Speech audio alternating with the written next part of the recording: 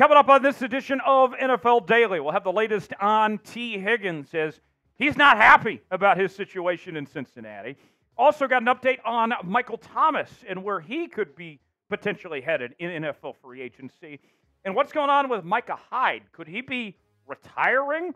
We'll let you hear directly from Hyde coming up later on here on today's show. I am the somewhat capable host, Tyler Jones, here with you. Thanks for hanging out here on NFL Daily. Let's start with Tee Higgins. According to ESPN's Adam Schefter, he is pissed off right now. Did I stutter with that? I did not. No, he is not happy with his situation in Cincinnati. If you recall, he got the franchise tag and after that requested a trade from the Cincinnati Bengals. Ultimately, they did not trade him. He is still around, wants to get paid, wants that long-term contract. He has said that he expects to play in Cincinnati this season despite all of this. So where do things stand as far as Tee Higgins and his future goes with the Bengals? We'll discuss and let you hear what Adam Schefter had to say in just a moment. Before we do, if you want your favorite team to make the NFL playoffs this season, like the video. Don't jinx it. I have been told that if you like today's video, your team is guaranteed to make the postseason. Now, you may be saying, that's ridiculous, Tyler. Well, why even take a chance on it? Just do your part. Like the video if you want your team to make the playoffs, and we'll get started. Let's begin with what Schefter had to say. This was on NFL Live on Wednesday, a back-and-forth discussion with him and Dan Orlovsky. Schefter said the following in regards to Tee Higgins. He's going into the last year of his contract. He's not going to get the money.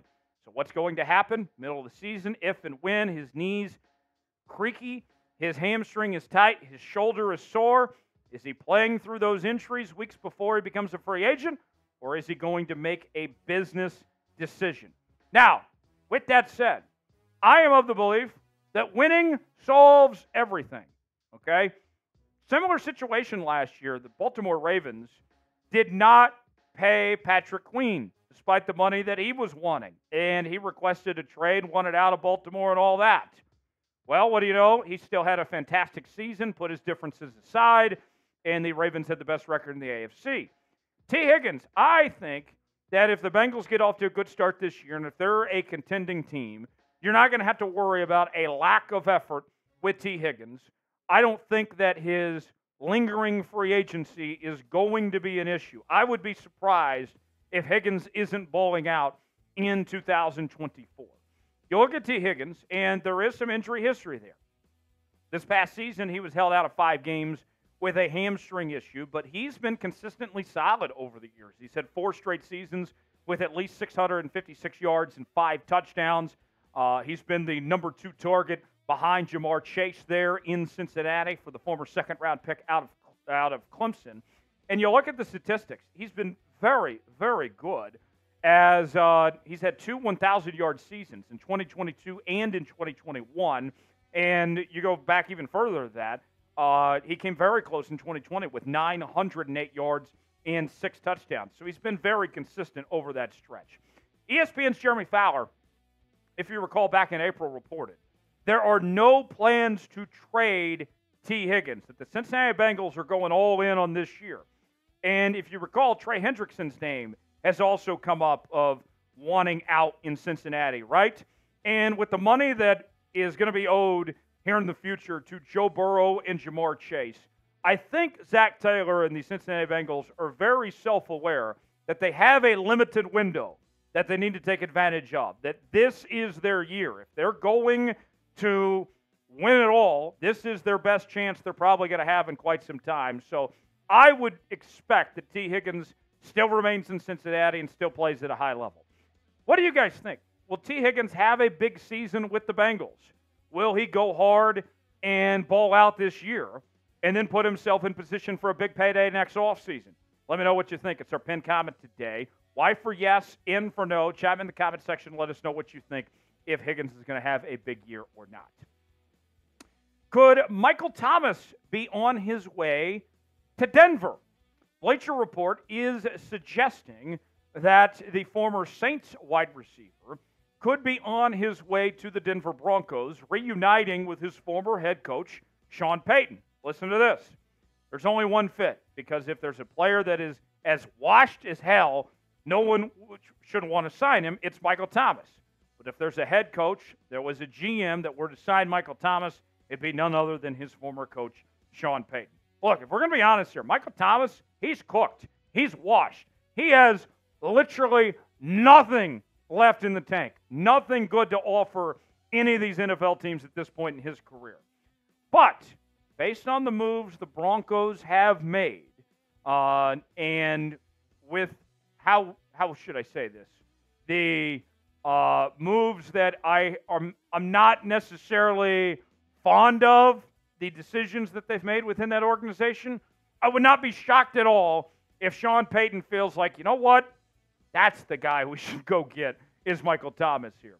Previously with the Saints from 2016 and 2023, it wasn't too long ago, he was the NFL's Offensive Player of the Year back in 2019, a 3-time Pro Bowler, a 2-time first-team All-Pro selection back in that 2019 season when he was Offensive Player of the Year. But it has been a long road for Michael Thomas the last few years. He has not looked like himself since that great 2019 season. The stats for Michael Thomas, as you can see last year, just 39 catches, less than 500 yards, only 1 touchdown grab. And then the previous 2 seasons, 2020 and 2022, obviously he had the injury in 2021, only played a combined 10 games in those 2 seasons. So could be an opportunity for the Broncos to get Thomas on a discount. What do you think? Will Denver sign Michael Thomas? Type S for sign, type P for pass. Let us know in the comments section below. We are covering the National Football League each and every day here on NFL Daily with the latest happenings across the league with daily NFL news and rumors. We're bringing you live shows twice a week, and we are telling you everything you need to know. Your off-season headquarters is right here on NFL Daily by Chat Sports. Subscribe now for free. Doesn't cost you a thing. Stay up to date with everything going on across the NFL. YouTube.com/ChatSportsTV to subscribe for free. Never miss a moment. We got you covered. Subscribe now. Micah Hyde, he remains available in free agency. And when he spoke to the media this past week, Hyde suggested that his NFL future might be over with. He was pretty clear. He said it's going to be one of 2 things. He is either going to retire or he is going to return to the Buffalo Bills, who just released him, if you recall, a while back. Here's more of what Micah Hyde had to say, courtesy of WGRZ. When asked about his future, Hyde said, "I really don't know, you guys, how difficult it was with my neck and having those stingers. So I just said, let me get away from it for a little bit.